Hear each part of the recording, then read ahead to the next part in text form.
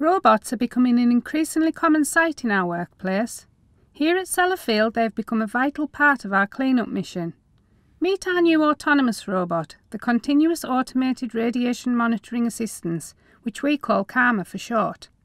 Developed in partnership with the University of Manchester, it's the latest addition to our family and is now being used in our plants for the first time.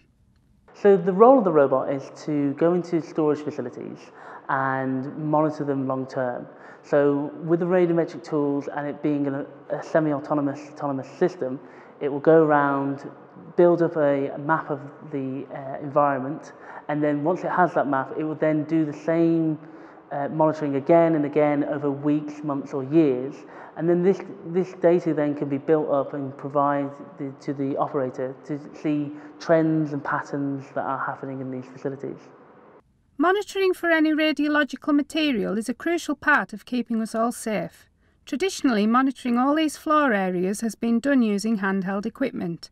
But Carma can take on the routine tasks, meaning our health physics monitors are freed up to do the jobs where the human touch adds value. Early doors, we have engaged with the health and physics community, and they've been very supportive from the start and very helpful. We have run countless demonstrations and attended meetings to engage with the end user so that the product we are developing is fit for purpose.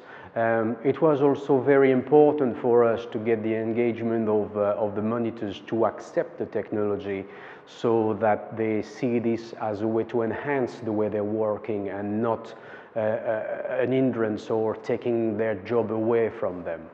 A lot of the routine health physics surveys we do, for instance surveying floors, is quite physically demanding for the monitors.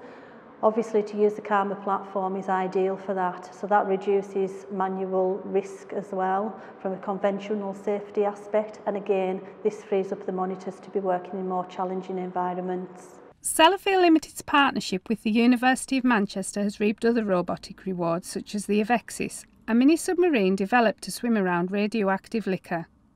Carma has taken less than 12 months to develop, and its design is based on the sort of autonomous machines which can cut your lawn or do your vacuuming at home.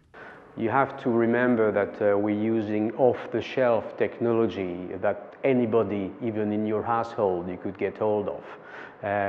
And we're applying this in a nuclear environment. So just in terms of large area floor mapping, there's a huge benefit to it. In the future, we envisage Carma being deployed in more radiologically challenging areas, for example spillages, or areas where there are known high radiation fields.